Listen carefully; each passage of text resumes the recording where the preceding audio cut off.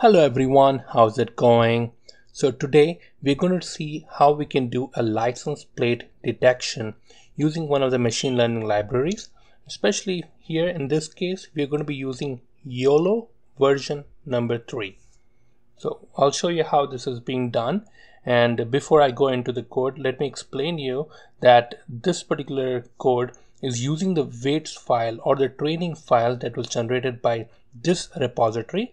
And it looks like the gentleman's name is Ali Turani, and he along with his mates have tried to publish this paper, a real-time license plate detection method using deep learning, and this paper is expected to be published in the October 2020 conference. So it's not published yet, but they were kind enough to release the weight file, and you can download this weight file from here. But I'll show you how I implemented this weight file in our code. So again, it's describing the use of YOLO version 3, and they had trained on about 300,000 samples that was used. And to note, they trained on Arabic license plates. So you can see these are all Arabic from the Middle East side, and these are those license plates that are being used. However, whatever images I've tried so far, it worked perfectly well. So there's no issues with that. It's almost the same thing. The digits are of course different, but the location of the license plate in all vehicles are pretty much the same thing. So it's working out in our vehicles as well. So with that being said, let's go into the code. So if you look into the description, there is this link for the Colab link. Go ahead and open it up, sign it with your own account right here, and you'll come up with this page. So the first step is to, if this channel is helping you, if this video is helping you, look out the channel and see what kind of videos I'm putting up. It's basically in the field of AI, machine learning, computer vision, AI, robotics, and IoT. So this is all in that field, and the idea is to come up with different types of challenging applications in order to help us grow in our skills together.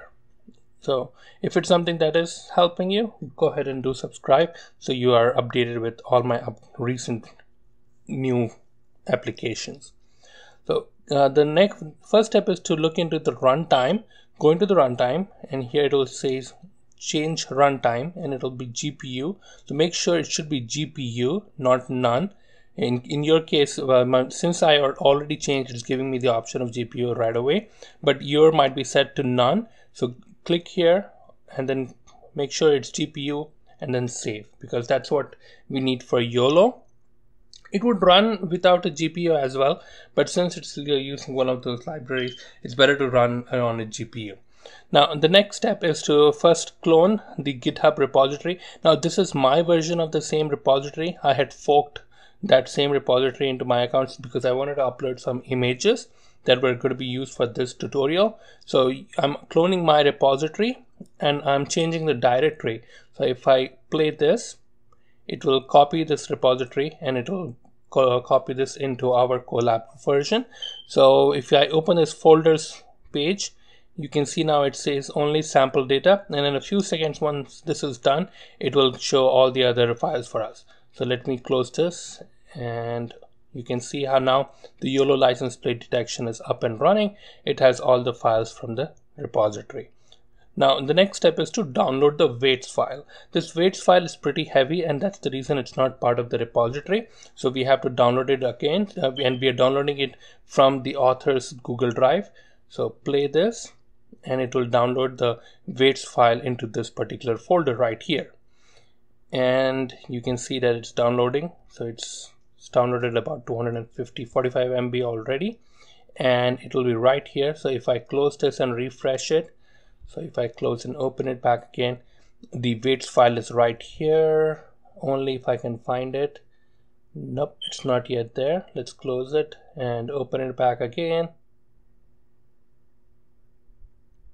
And for some reason it's still not there. It should be models.weights. Yes, it's right here. For some reason I was blind to say it, but that's the file, and that's the weight file that we're going to be using. Now this is the code. This is a different code. It's not the same code which they used in this application. It's one of the codes that we used in the past, and I just modified that code to run for this application. So the most important files are the model weight files and the darknet YOLO version configuration file, and the classes.names file. So this is the configuration file for YOLO version 3. It has all the information about how the network is set up and how the deep convolution neural networks are being set up. That's all present here. And the weights file are nothing but the training files, and classes.names file specify what kind of an object it is trained on. So if you open the classes.names file right here, it'll show you that it has only one, which is the license plate. And I had this question being asked in one of the other videos where people were using the coco.names file and it has about 80 objects in it. How do I reduce it to just concentrate on those objects that they were interested in? So this is one such example. Now this classes.names file, everything else is removed and only the license plate file is available. So that's how this is being done. But now let's go into the next step. Here I'm just defining some color variables. That's something which I defined earlier in order to use for the drawing purpose. Like you'll see later on down the lane that when you're detecting the object, I'm just specifying where the object should be drawn. So here the next step is to find out the current height, width, and information about the shape of the file. So whatever image that we are loading, it's calculating the height, width of the current shape, and then by using blob from image, we're changing those things into what the original file was done. Now what does that mean? These guys, these gentlemen right here, they trained this license plate detection on their own images. They captured their own images and they trained on their own images. Now these images were set on a different brightness, different timing of a day, and different color. The camera used was different, so it has all those properties that are linked with an image, which is the brightness, the type of camera, the color, everything is linked with it. So, and the images that we are going to provide here, it's bound to that our image will not be the same way. Our image may not use the same camera, our image may not have the same color profile. So if those all issues come across, then your machine learning application will be thrown off and it will not do a proper job. So for that purpose, we use this blob from image function, and this function changes this information of the image into that same color profile which the original authors were using. So we are just changing in those properties. These are all properties: the size, the color, the width, everything is being changed to the original weights file which these guys had used. So with that being said, we are converting the image into that particular shape, which is now under blob, and using that blob and we're creating that YOLO file, and this YOLO forward will go ahead and do the detection for us. So just these three steps are doing the job for us.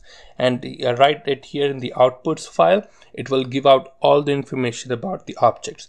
So that's done. That's the job of the machine learning. That's all the machine learning code is about. Those 3 lines, that's it. The next part of the code is all about processing that information and displaying it on the image. So this whole big chunk of code is just for displaying the object. Now the first step is to identify what all outputs are there, and among those output, it could be that these outputs are erroneous. So we do some pre-processing and making sure that the object that is being detected is definitely a license plate or not. For that purpose, there is a confidence score, which is also part of the outputs file, and it describes what kind of confidence it is, and we are using only those confidences that are more than 50%, which is given by 0.5.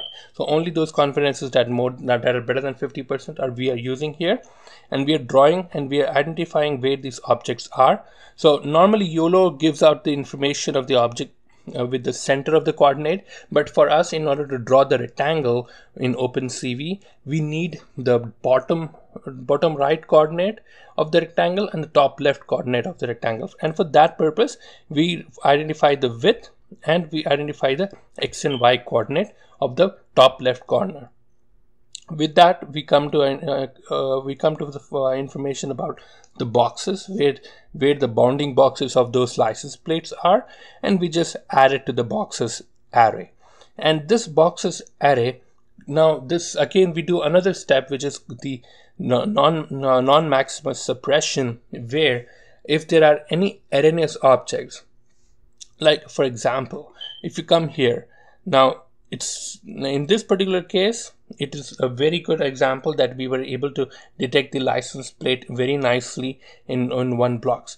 But if you look into the issue of non-maxima suppression, if I click here, we should come up with this page, and I'm trying to find out which one would be a good example to show non-maxima suppression. I think this one might be a good one.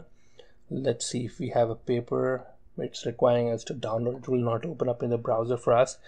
Let me see if I can find, maybe PyImageSearch had something better. Let's see. I want to show you what non-maxima suppression does for us. So yes, this is a very good example. This is pyimagesearch.com. So you can see that this is the face, and yes, there is only one face, but you can see there are about 3 bounding boxes. And why is that? I mean, it's almost the same. It's the same face, but why is it giving you 3 bounding boxes? A slight difference in the position of the ear, a slight difference between the position of the eye, face, and jawline can cause that issue, and it creates these multiple bounding boxes. So even though there is only one face present in this page, in this particular image, it's giving us 3 bounding boxes, giving the impression of 3 faces present, which is definitely wrong. So for that purpose, we use non-maxima suppression, which eradicates all the erroneous boxes and uses only that one which is the most important, which is the most crucial one. So if any bounding box which is next to each other and which is almost covering the same object, it is all removed and only one of them is used. And that's the job of the non-maxima suppression. So with that, I only get one box for that particular image, and we use OpenCV's rectangle and put text to draw the rectangle across the bounding box and write the text across the bounding box. So I'll play this, and I'm defining this as a function. So if you notice right here, up here, I'm defining this function called as object detector, and this function object detector we will be using later on to call on our images or even on videos. So you can see right here, this function, when it's called, it returns this image, and this image will have the bounding box of the rectangle drawn on it and even the text present on it. So with that, we have all the image processed. Now the first step is here. We are going to try and test it on an image. So I have this image which is part of the repository and car0.jpg. If you want to test it on your own image, you can of course upload up here. Click on upload and upload whatever image you want to test it with. In fact, this code will also work with videos. So upload whatever you want to, and then change the file name right here. So if it's an image, change the file name right here in car.jpg, and I'll show you how we can do it for videos in the next step. But if you have an image, change it to car0.jpg. So here I go ahead and play this. It will open up this image. It will send to the object detector function, and it will give us the image back which has the drawing on it. And the next step right here is all about displaying it on Colab, because Colab it's not able to use the OpenCV image show command, so it's going to be displaying it on Colab using matplotlib. So that's the reason we are using plot here. And you can see this particular image where the license plate is very nicely detected, and it has the bounding box on it, and it's able to detect for us. So coming back, there is another image, car1.jpg. If you want to try it out, you can try changing the file name right here, and it will detect the license plate. The only difference between this image and that image is that this image has a very high resolution, for which purpose the text and the detection would be very small. And if you want to increase that, you can always come back to the main object detector function and change the font value. The font scale is only 3. You can increase that if you see the text is very small. So I mean, it's something that only if you're concerned about. Now that's with the images. Now coming down to the last step for videos. So the same thing, go ahead and upload right here on the main file. Upload the video you want to test it with, and change the uploads folder to whatever uploads folder you have, and write down. I'll put down write the file name. file name. That way people are not confused, because they might think cars.mp4 is part of this thing. So yeah, write down the file name, whatever video you want to test it with, and it will call the object detector function and detect all the images, and it will write the image into a video file called output.avi, which will be stored right here in this folder. So with that, it's pretty much easy. It releases, once it's done, it releases and it closes all the windows, and it closes the function for us. So with that, we come to the conclusion. We can see that it's a pretty easy right away implementation of license plate detection, and this is how we can use.